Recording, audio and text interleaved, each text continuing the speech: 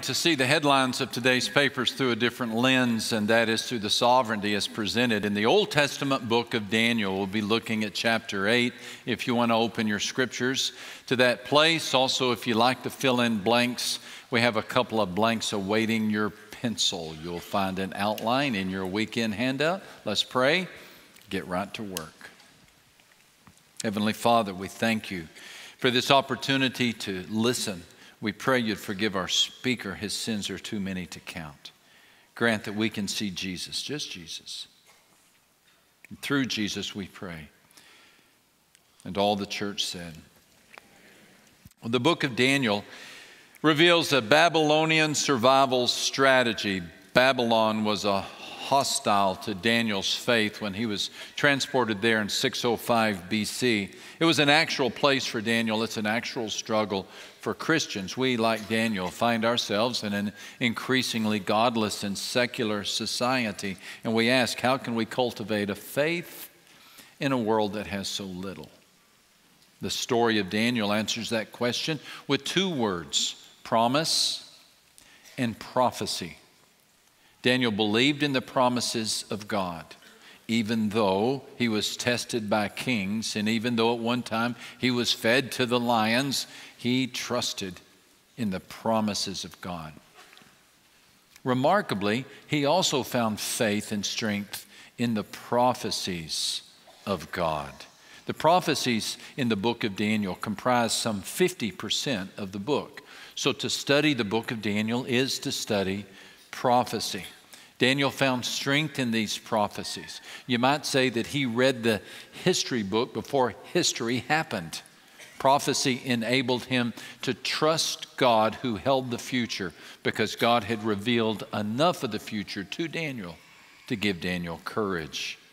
The first prophecy in Daniel's book is found in Daniel chapter 2. It involved a dream that the king of Babylon had, a king by the name of Nebuchadnezzar. Daniel interpreted the dream. The king saw a statue that was comprised of four metals. Remember this? The four metals represented the four ages and the four stages of the upcoming Gentile history. The 10 toes at the base of the statue anticipated a 10-nation confederation. And this confederation will attempt to control the world according to the prophecy, but will fail because it will be struck by an uncut stone. That is a stone not made by human hands. And that stone, we came to learn, is Jesus Christ. Just wanted to see if you're listening. This prophecy reappears in Daniel chapter 7. Last week we looked at how the same prophecy appeared, this time not in the form of a statue, but in the form of visions. Daniel was the one who saw the visions, and they foretold a timeline and a message that was retold over and over in the book of Daniel. Empires will have their day, but God will hold his sway over human history. And these four nations indeed have come and gone. But the 10-nation confederacy that is anticipated by the 10 toes in Daniel 2 and the 10 horns in Daniel chapter 7, that's sometime in the future. I can't help but chuckle at the thought of somebody listening to a message like this for the first time. 10 toes, 10 horns. What in the world is the preacher talking about today?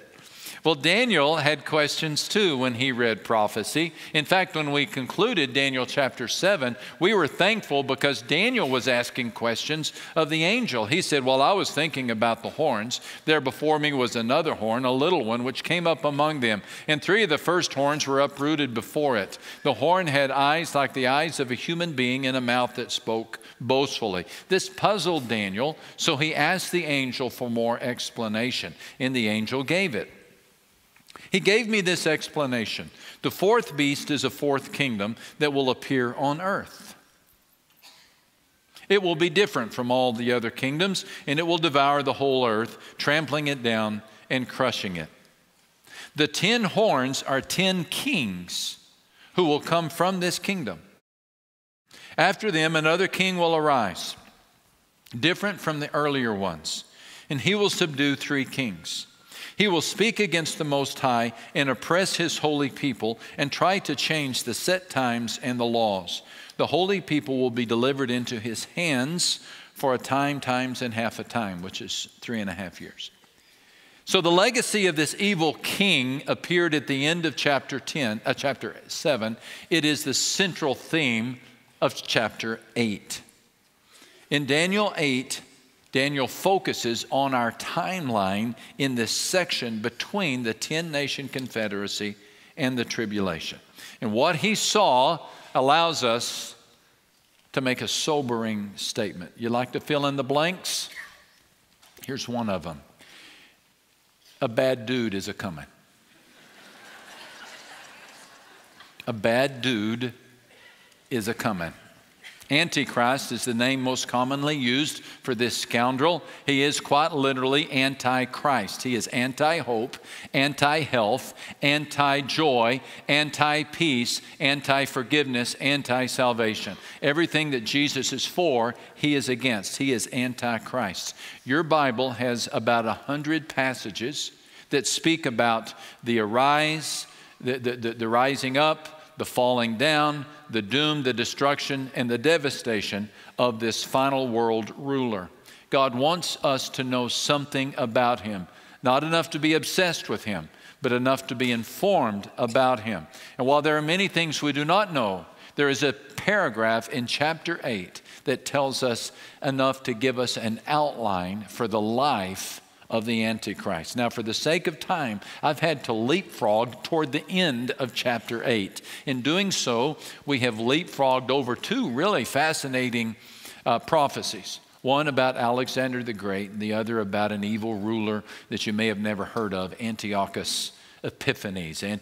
Alexander the Great consumed nations. Antiochus Epiphanes was a foreshadowing of the Antichrist in the sense that he devastated the Jews and he desecrated the temple. But they were choir boys compared to the evil one who is to come. Picking up in verse 23. In the latter part of their reign, when rebels have become completely wicked, a fierce-looking king, a master of intrigue, will arise. He will become very strong, but not by his own power. He will cause astounding devastation and will succeed in whatever he does. He will destroy those who are mighty, the holy people. He will cause deceit to prosper and will consider himself superior. When they feel secure, he will destroy many and take his stand against the prince of princes. Yet he will be destroyed, but not by human power. This paragraph reads like a table of contents to the life of the Antichrist. Take it phrase by phrase. He will appear in the latter part of their reign. There, meaning the 10 kings. Toward the last days of the 10-nation federation, this evil ruler will arise. He will come when rebels have become completely wicked. Something is going to trigger a tsunami of unprecedented evil. And during this time of immorality and depravity and barbarism and terrorism, this evil ruler will step forward. Are we in those days yet? No, we're not. And I'm going to tell you when those days are going to happen in just a minute. There's something that's going to trigger this tsunami of evil. He will be a fierce-looking king, a master of intrigue. I don't know what that means exactly. He will have an intimidating air about him. Maybe his eyes will be beady. Maybe his jaw will be strong. He will be a master of intrigue. This is an interesting Hebrew phrase.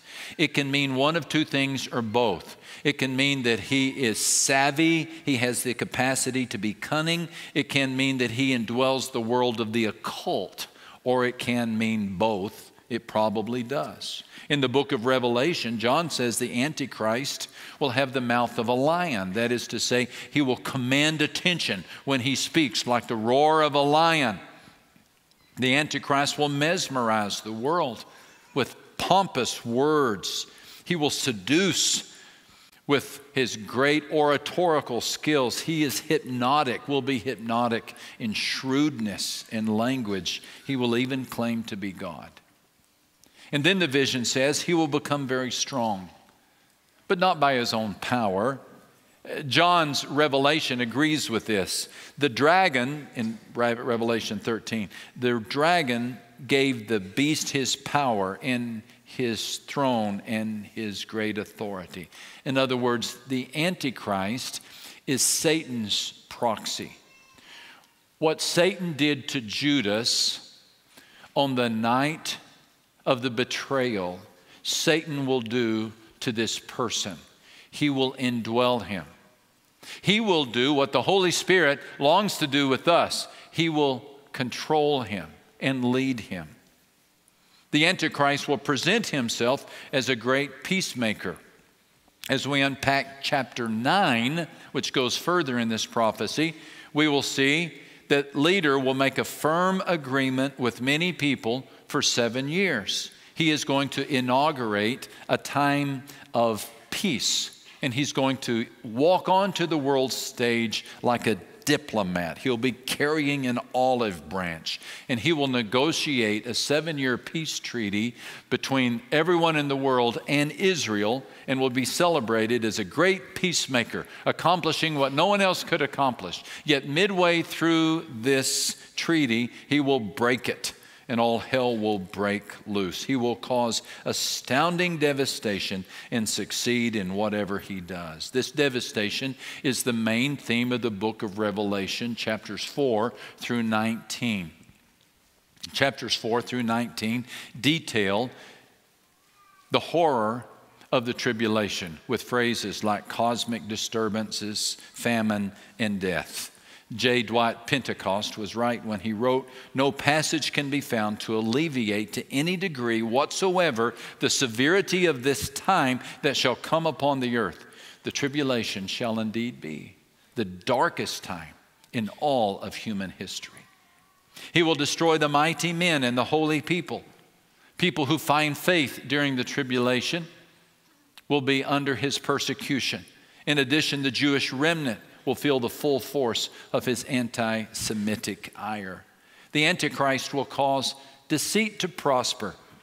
He will grow wealth on the back of the poor, and he will develop wealth with seeds of dishonesty. And when they feel secure, he will destroy many and take his stand against the Prince of Princes. He will be destroyed, but not by human power. The great news is he will be destroyed. The bad news is the world has to see him first."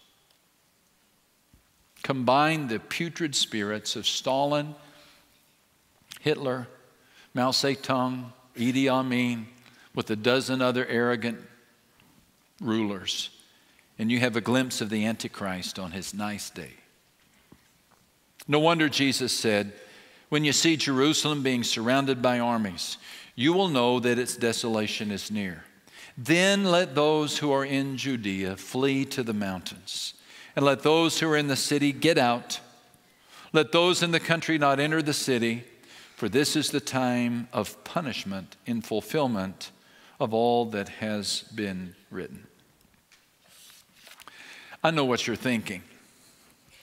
Max, it's been a long time since you preached such a happy sermon. My goodness, I just feel lifted up. I just feel like I could soar out of here on wings. All this encouragement, how you're just building us up today. I'm ready to take on my week. Oh my goodness, I can't remember such a happy sermon. It's a dark message, isn't it? It's a dark chapter. But listen, I'm not finished yet. And I have some good news for you. And it's just not good news. It is wonderful, life-changing news. It is the kind of news that makes the gospel good news. Yes, a tribulation is coming, and no one can imagine how evil it will be. No one can imagine it.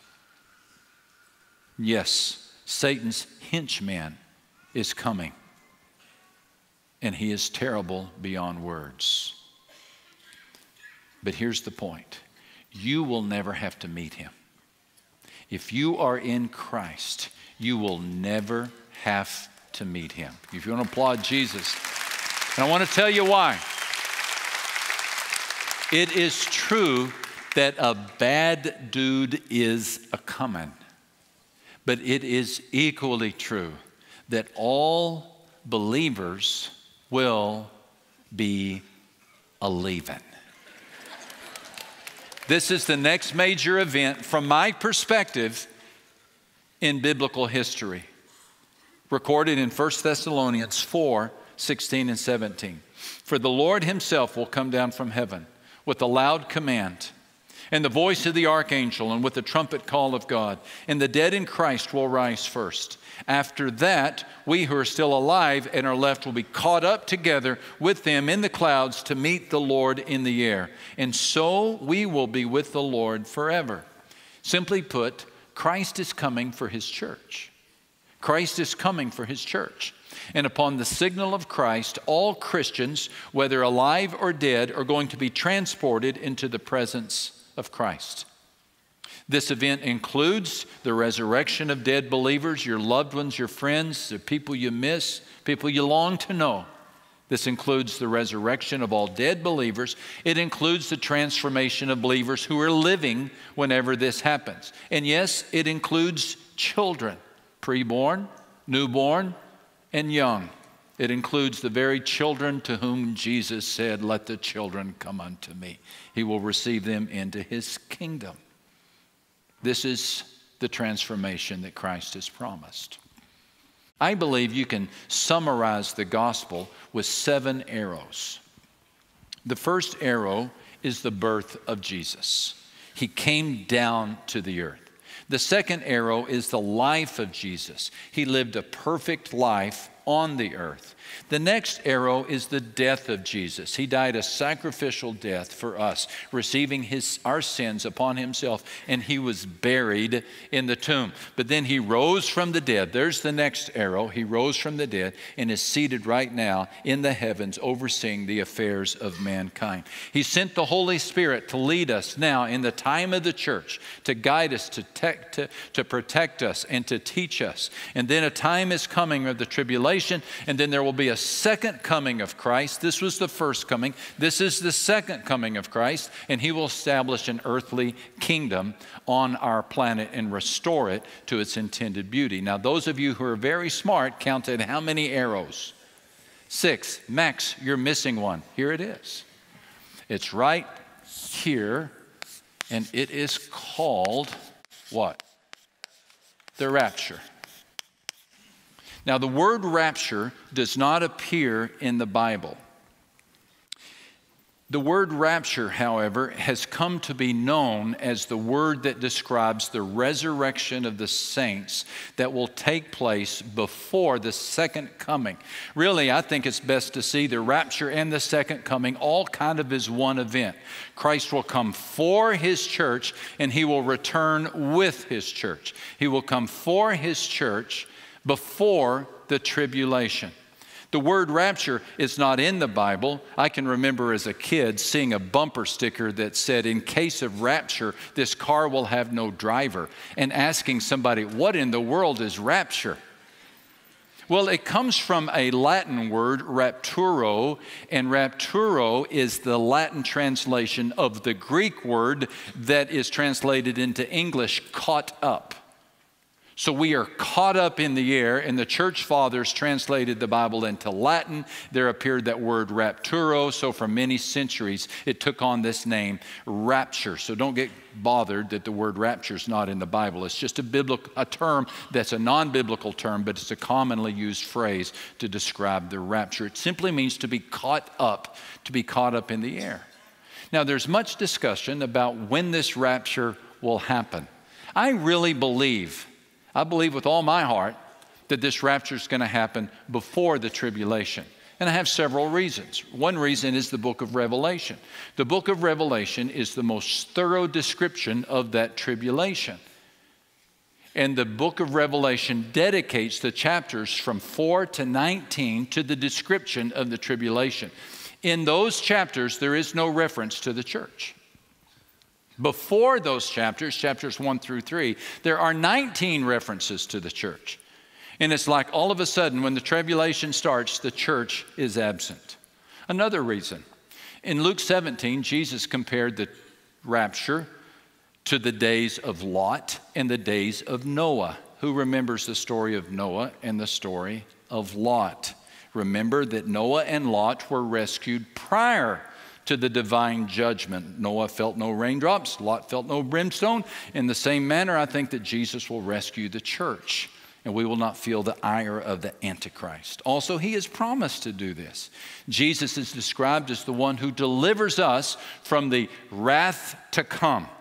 Paul clearly stated God has not destined us for wrath, but to obtain salvation through our Lord Jesus Christ. And then also one more reason.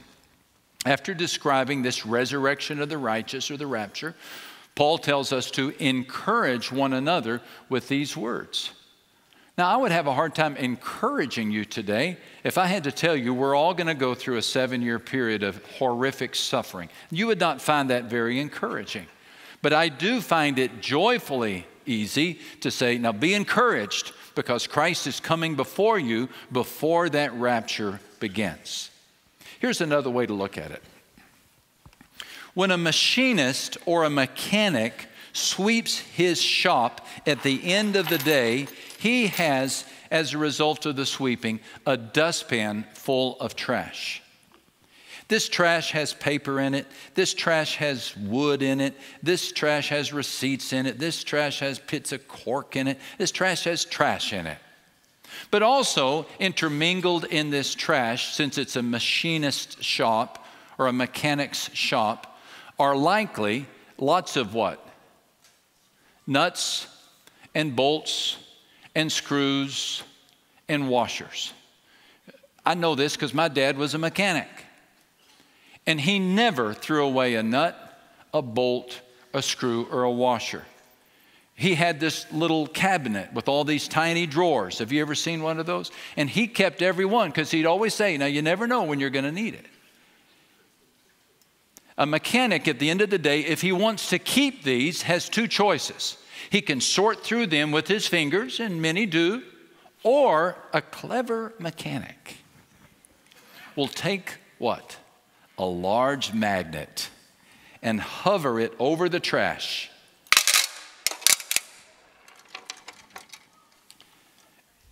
And everything that shares the property with the magnet will be picked up. This is a picture of the rapture, that Christ will appear in the sky, and every person that shares a property with Christ, or the identity of Christ, or the essence of Christ, the indwelling of the Holy Spirit, the fruits of the Spirit, the growth of Jesus within us, every one of us will be transported. We will literally fly up. We will be caught up to meet him in the air. His presence will be so magnetic that we will be caught up to meet him in the air. Isn't that going to be an exciting day? It's nothing to be afraid of. It's nothing to be anxious about. In fact, it's going to happen so fast, you're probably not even going to know what is happening. The scripture says it will happen in a moment, in the twinkling of an eye. The Greek word for moment is atomos, from which we get the word atom. To the degree that an atom is small, this moment will be quick. It will happen in the twinkling of an eye. Watch this. My eyes just twinkled. See how quick that was? That's how long Jesus needs to rescue his church. Jesus said, I tell you, on that night, 2 people will be sleeping in one bed. One will be taken and the other will be left. There will be 2 women grinding grain together. One will be taken and the other will be left. A modern translation of this verse might read, 2 people will be sipping coffee at a Starbucks. One will be taken and the other will be left. 2 people will be watching a movie. One will be taken and the other will be left. Now consider the implications of this sudden, unprecedented resurrection. God-fearing teachers will vanish from schools. Every faith-based NGO will be vacated. Christian schools will be suddenly empty. Christian teachers will no longer be on the planet. Christian politicians, those who take a stand for faith, will be nowhere to be found. Christian doctors, lawyers, researchers, and professors from all over the planet, every language, every culture will suddenly be gone. The salt and light of society will be withdrawn. The Apostle Paul said it this way: the secret power of evil is already working in the world. That's the power of the devil that will be manifest expressly through the Antichrist. That power is already at work in the world. You'd agree with that, right? But there is one who is stopping that power. Would you agree with that? That is the Holy Spirit working through the church. And He will continue to stop it until He is taken out of the way. In other words, at the rapture, the Holy Spirit will remove His restraining power from our already fragile society and set the stage for the false Messiah to appear. Think about it.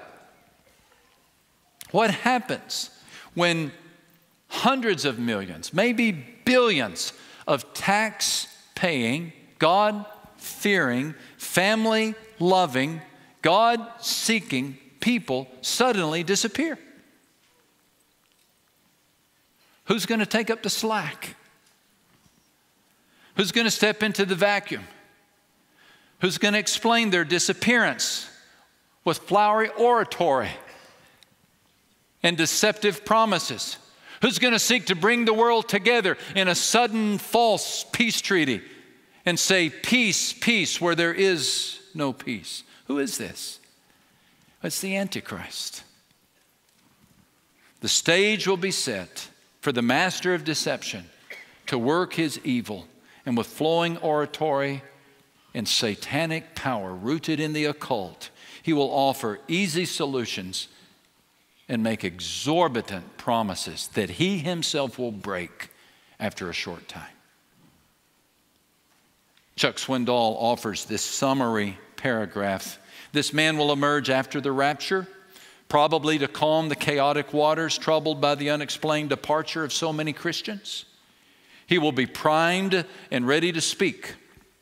He will stand before not only a nation but a world, and he will win their approval.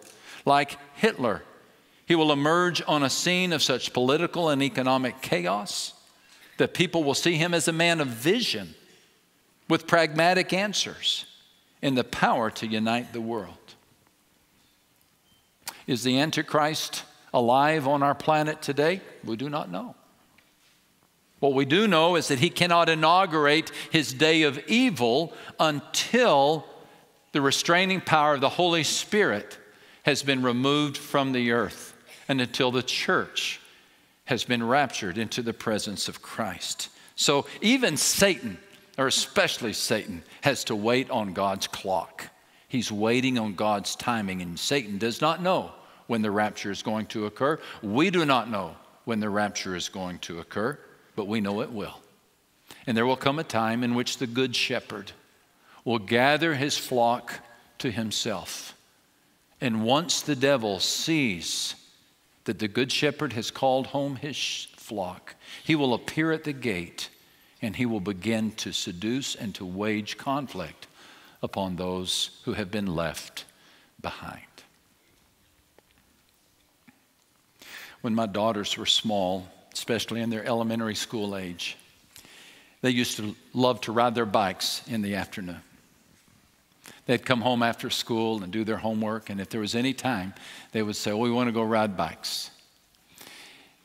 When the days were short in the December, January, and February in the wintertime, I would always have to say, "Now, you can go ride your bike, but I want you home, what?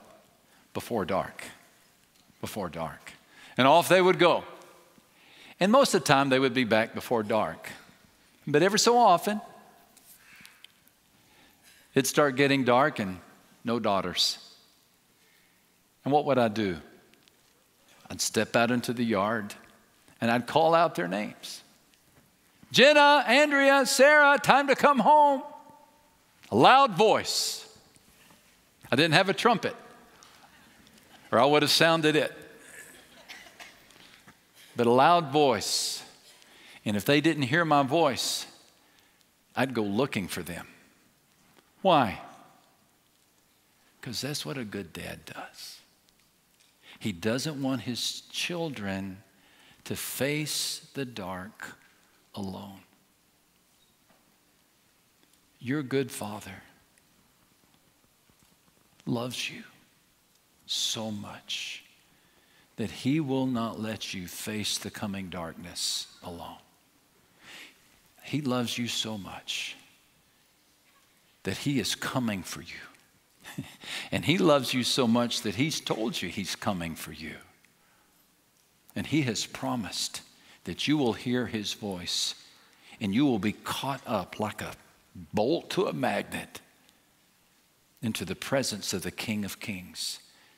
And during that time of tribulation, you will enjoy a time of celebration in which you are being prepared as a bride for a groom to return with Christ at the second coming, to reign with Him upon this earth. Now it dawns on me that somebody might hear this message and think, Lucado, what were you smoking this week when you studied? I've never heard anything so crazy. You expect me to believe that? What? You're telling me that every Christian is going to suddenly vanish from the planet? And this world is going to be left with a consequential and ensuing chaos? And onto the world stage is going to walk this false Messiah who's going to promise to solve all the world's problems when in actuality he's really setting up the world for a great sucker punch? You're telling me that the devil is going to indwell someone so evil and so completely that he will run the world for a while and then try to run the world off a cliff, and then Christ Himself will come and He will rescue God's people and establish His kingdom? It can sound a bit challenging to the imagination. As I imagine the message of Noah sounded before the flood. People had never seen rain before. And yet Noah preached that people should prepare themselves because the rain was about to fall. And he started building an ark. Don't you know they thought that was the craziest thing they had ever heard? But don't you know the minute that the door to that ark was closed, that Noah was suddenly a genius? Jesus said, in the latter days it shall be as it was in the days of Noah, in the days of Lot. People will not listen. They will not pay attention. They will dismiss it. They will be given to the affairs of this world. They will not be paying attention. Now maybe that's where you've been. And I would suggest to you that if that's where you've been, then God has brought you here to hear a message. Dismiss it at great peril. Dismiss it at great peril. But receive it with great hope. You are loved by God. You have been chosen by God to be a part of an eternal kingdom on this earth. And that involves a time of tribulation. And you don't have to be here for it, in which God will purge the earth and He will begin again. And that's when you are going to be able to worship as you have never done before. May God lead you to that place. Amen. Heavenly Father, now please would you take these words and let them fall deep in our hearts. Do not let the devil, do not let the evil one come as he likes to come and snatch seeds and interrupt the development of faith. We stand against him. We stand for Christ. We receive now this message and ask that you would do your work within us. Through Christ we pray. And all the church said, amen.